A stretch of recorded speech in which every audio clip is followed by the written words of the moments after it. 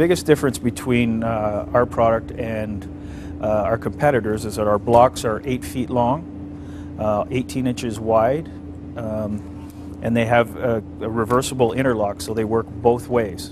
Another big thing with our product, they come shipped folded, so we're not shipping air, we're shipping all product, which lowers your shipping costs. One of the biggest advantages to a builder is the 8-foot block. Like I said before, our competitors are 4 foot. You can lay 12 square feet at a time, so you're adding speed. You don't have different interlock, so you can put it either way. You don't have to think about which way it goes on. You don't have any left or right corners. You can use them any way you please. The benefits for the homeowner is that is the energy efficiency of the product.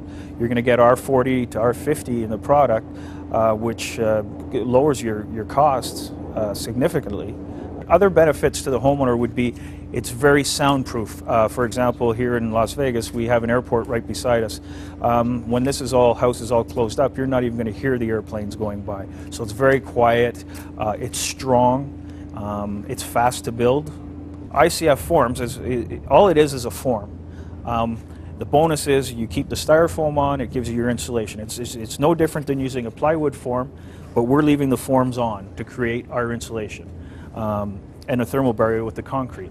The nice part about Nudura is all the webs here are from recycled material, and it's about 70% of the weight of the product, and any waste that comes off the job site is recyclable. So between being recycled materials we're using and the foam being recyclable, it's a very green product. We're not cutting trees down. We're using concrete and recycled materials. Well, first off, you stack your block, and as you hear, I've got a little demonstration piece here. These webs here are 8 inches on center inside, encapsulated inside the foam, and you can see by these diamond patterns, this is where all these webs are. And these webs now become your stud, if you will.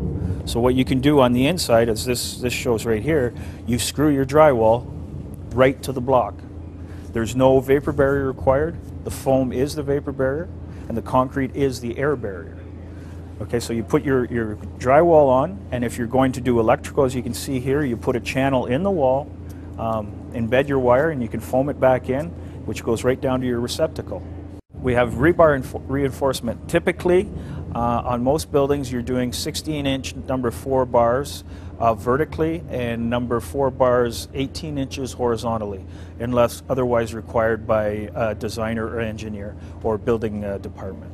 So it's completely reinforced, which will reduce cracking, and it becomes a very extremely strong wall. It's just not like a poured concrete wall, it is actually reinforced. Nudura has a technical department that deals with all our distributors if they have any questions regarding code issues or how to build the walls, what rebar placements should be done. We have a full department that will help them, and then in turn the distributors will help the contractors, and that will help the whole process go a lot smoother. We also offer training courses. There's a 1-day training course to learn how to install Nudura.